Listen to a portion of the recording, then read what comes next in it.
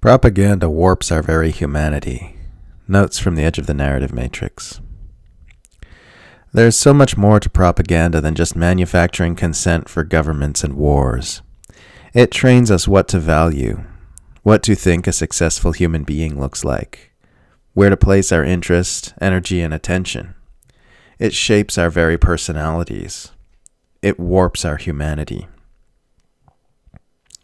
Show me someone who doesn't think propaganda has much power, and I'll show you someone who's been highly propagandized.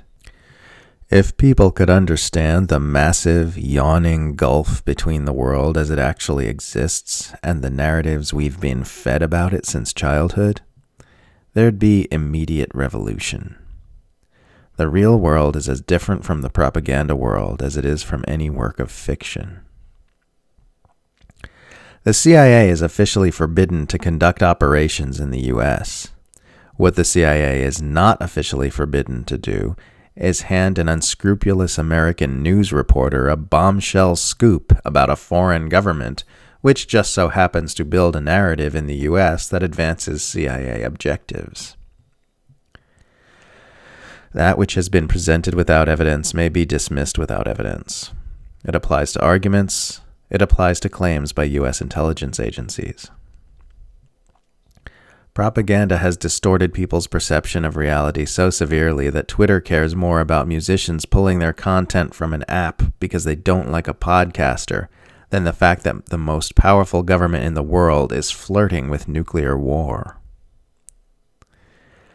There are easily 10,000 issues in this world that are of greater concern than the fact that Russia annexed a small territory that overwhelmingly wanted to be annexed in 2014. America's buddies, Saudi Arabia and Israel, have been bombing their neighbors constantly with extensive U.S. support. The friendship between these nations and the U.S. exists not in spite of their nonstop military butchery, but exactly because of it.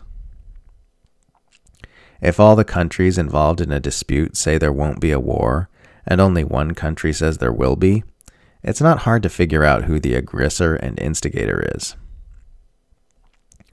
It's not that I always side against the U.S. It's that I side against whatever side is in the wrong, and that tends to be the most powerful and destructive regime in the world. If you don't believe the U.S. could be consistently on the wrong side of foreign policy disputes, it's because you've been extremely propagandized about its behavior on the world stage. It can't rightly be called anti-U.S. bias if your criticisms of the U.S. are unassailably correct. You simply cannot dispute the fact that no other government is doing anything that rises anywhere near the level of depravity as spending the 21st century killing millions of human beings in wars of aggression.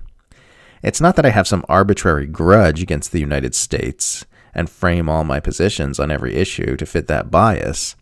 It's that the U.S. really is quantifiably and demonstrably the most tyrannical government on earth, by an extremely wide margin, and thus naturally tends to be in the wrong.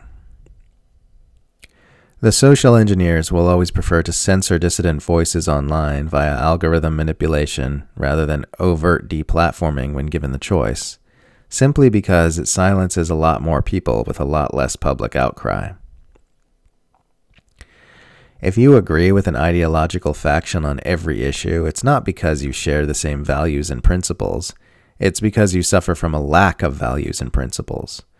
You're just a blind follower of the herd. Gonna go get a degree from an Ivy League university and become a senior fellow at a prominent think tank so I can make extremely intelligent observations like Vladimir Putin is Adolf Hitler and Ukraine is Poland, and Xi Jinping is Adolf Hitler and Taiwan is Poland.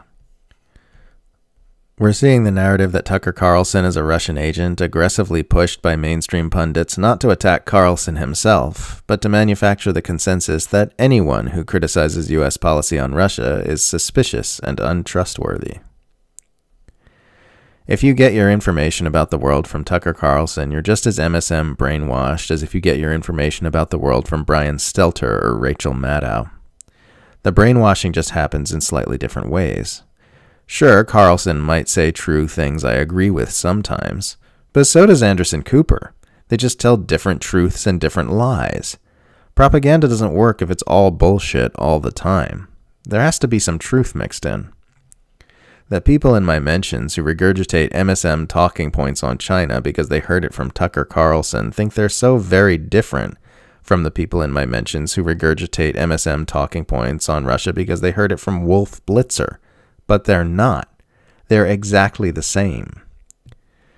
The TV man is not your friend. If Russia was an actual threat, they wouldn't have to keep lying about it all the time. In ancient history, our stress hormones were used on saber-toothed tiger attacks. Now they're used on made-up mental narrative fluff like whether we're adequate, what others think of us, a podcaster saying things we don't like, Vladimir Putin annexing Eastern Europe, or China taking over the world. It's not legitimate to complain that people talk about problems without taking action or offering solutions. Spreading awareness that there's a problem is taking action toward a solution.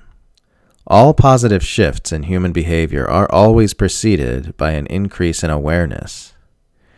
You're not going to get to solutions until a sufficiently large percentage of the populace understands and accepts that they are needed. Even if you do come up with the perfect solution on your own without the help of the collective, you won't have the numbers to enact it. Maybe you've read a bunch of books and got a fancy degree and you've come up with the perfect utopian model for society.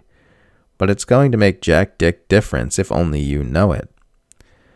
People first need to understand that our current systems don't work, and then to understand why.